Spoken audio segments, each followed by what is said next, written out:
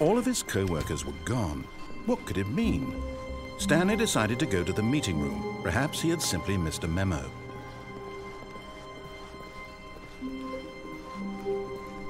When Stanley came to a set of 2 open doors, he entered the door on his left.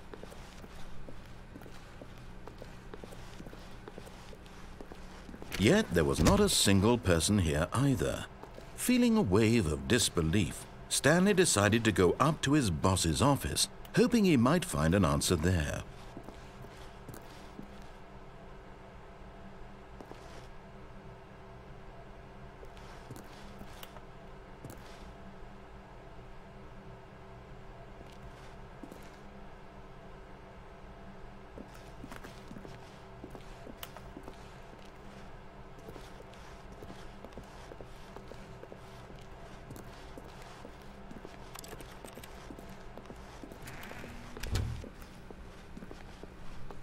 Coming to a staircase, Stanley walked upstairs to his boss's office.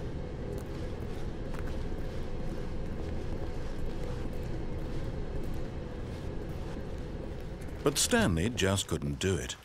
He considered the possibility of facing his boss, admitting he had left his post during work hours. He might be fired for that. And in such a competitive economy, why had he taken that risk? All because he believed everyone had vanished? His boss would think he was crazy. And then something occurred to Stanley. Maybe, he thought to himself, maybe I am crazy. All of my co-workers blinking mysteriously out of existence in a single moment for no reason at all. None of it made any logical sense. And as Stanley pondered this, he began to make other strange observations. For example, why couldn't he see his feet when he looked down? Why did doors close automatically behind him wherever he went? And for that matter, these rooms were starting to look pretty familiar. Were they simply repeating? No, Stanley said to himself, this is all too strange. This can't be real. And at last, he came to the conclusion that had been on the tip of his tongue. He just hadn't found the words for it.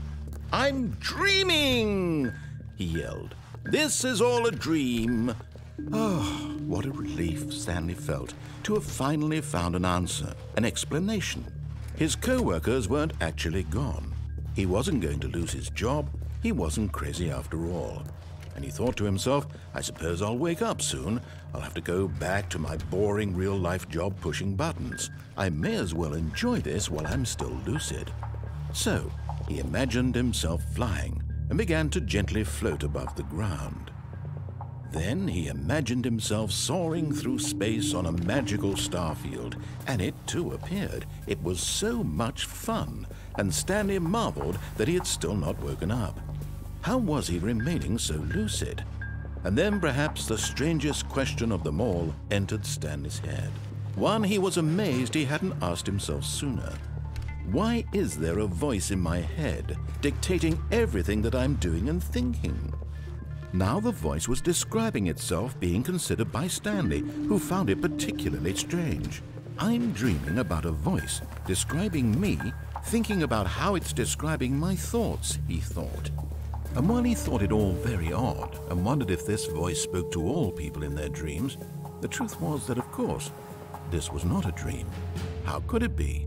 Was Stanley simply deceiving himself, believing that if he's asleep, he doesn't have to take responsibility for himself? Stanley is as awake right now as he's ever been in his life. Now, hearing the voice speak these words was quite a shock to Stanley. After all, he knew for certain, beyond a doubt, that this was in fact a dream. Did the voice not see him float and make the magical stars just a moment ago? How else would the voice explain all that? This voice was a part of himself too. Surely, if he could just... He would prove it. He would prove that he was in control, that this was a dream. So he closed his eyes gently, and he invited himself to wake up. He felt the cool weight of the blanket on his skin, the press of the mattress on his back, the fresh air of a world outside this one. Let me wake up, he thought to himself. I'm through with this dream. I wish it to be over. Let me go back to my job. Let me continue pushing the buttons. Please, it's all I want. I want my apartment and my wife and my job.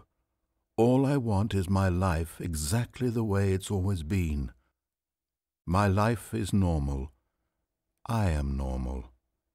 Everything will be fine. I am okay.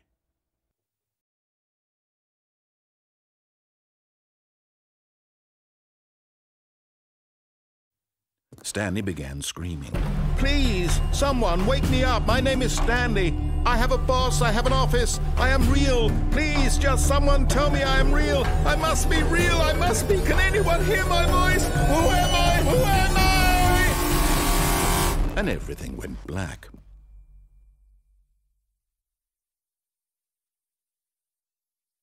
This is the story of a woman named Mariella. Mariella woke up on a day like any other. She arose, got dressed, gathered her belongings, and walked to her place of work. But on this particular day, her walk was interrupted by the body of a man who had stumbled through town talking and screaming to himself, and then collapsed dead on the sidewalk. And although she would soon turn to go call for an ambulance, for just a few brief moments she considered the strange man. He was obviously crazy, this much she knew. Everyone knows what crazy people look like. And in that moment, she thought to herself how lucky she was to be normal. I am sane. I am in control of my mind. I know what is real and what isn't. It was comforting to think this, and in a certain way, seeing this man made her feel better. But then she remembered the meeting she had scheduled for that day. The very important people whose impressions of her would affect her career, and by extension, the rest of her life. She had no time for this, so it was only a moment that she stood there, staring down at the body. And then she turned and ran.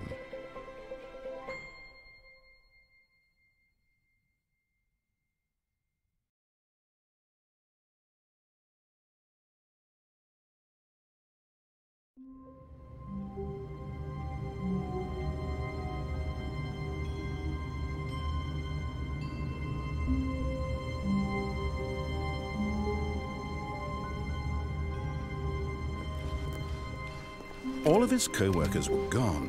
What could it mean? Stanley decided to go to the meeting room. Perhaps he had simply missed a memo.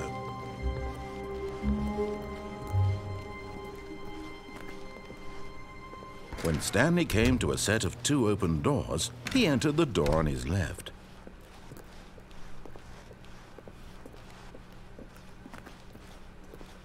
Yet there was not a single person here either.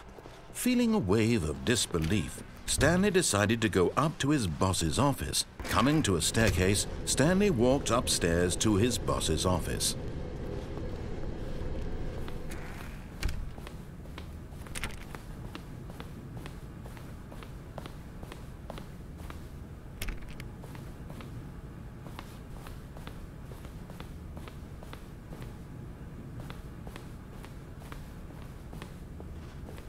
Stepping into his manager's office, Stanley was once again stunned to discover not an indication of any human life.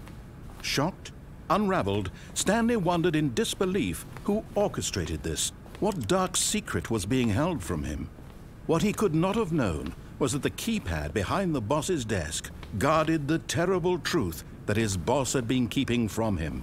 And so the boss had assigned it an extra secret PIN number, 2845. But of course, Stanley couldn't possibly have known this. Yet incredibly, by simply pushing random buttons on the keypad, Stanley happened to input the correct code by sheer luck. Amazing. He stepped into the newly opened passageway.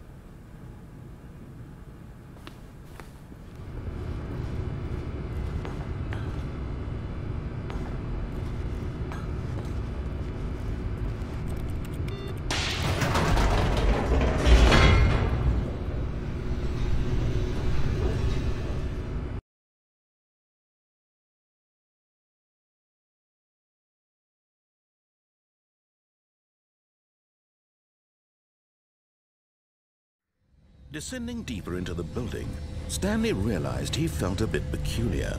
It was a stirring of emotion in his chest, as though he felt more free to think for himself, to question the nature of his job. Why did he feel this now, when for years it had never occurred to him? This question would not go unanswered for long.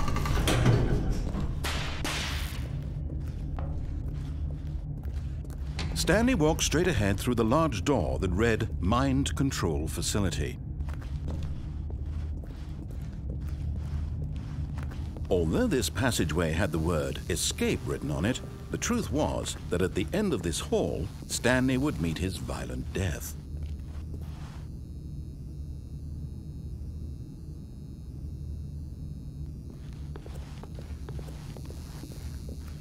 The door behind him was not shut. Stanley still had every opportunity to turn around and get back on track.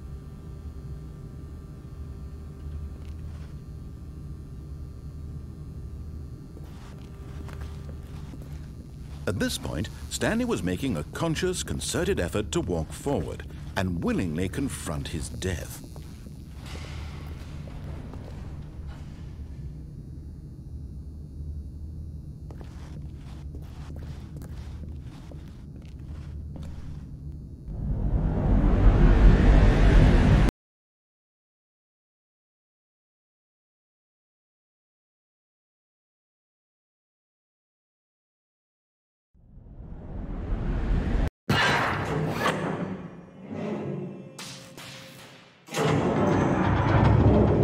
As the machine whirred into motion and Stanley was inched closer and closer to his demise, he reflected that his life had been of no consequence whatsoever. Stanley can't see the bigger picture. He doesn't know the real story, trapped forever in his narrow vision of what this world is. Perhaps his death was of no great loss, like plucking the eyeballs from a blind man. So he resigned and willingly accepted this violent end to his brief and shallow life. Farewell, Stanley.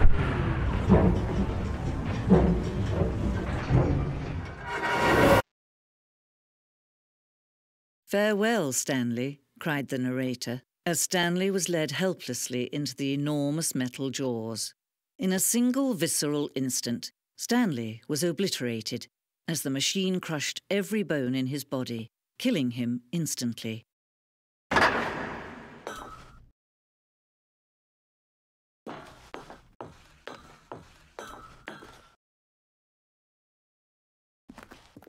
And yet it would be just a few minutes before Stanley would restart the game, back in his office, as alive as ever. What exactly did the narrator think he was going to accomplish? When every path you can walk has been created for you long in advance, death becomes meaningless, making life the same. Do you see now? Do you see that Stanley was already dead from the moment he hit start?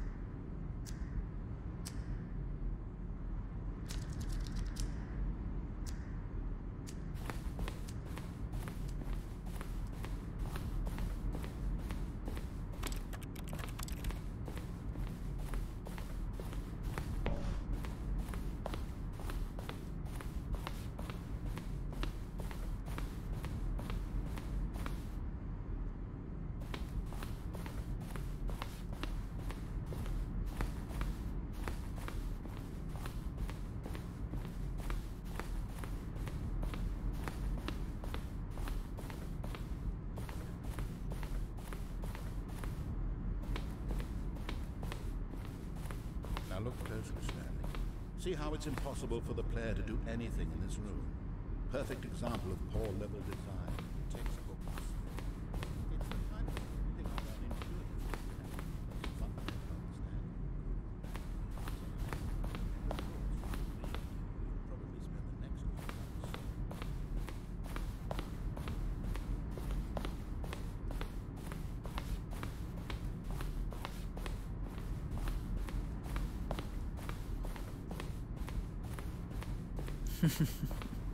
Oh, look at these two. How they wish to destroy one another. How they wish to control one another. How they both wish to be free.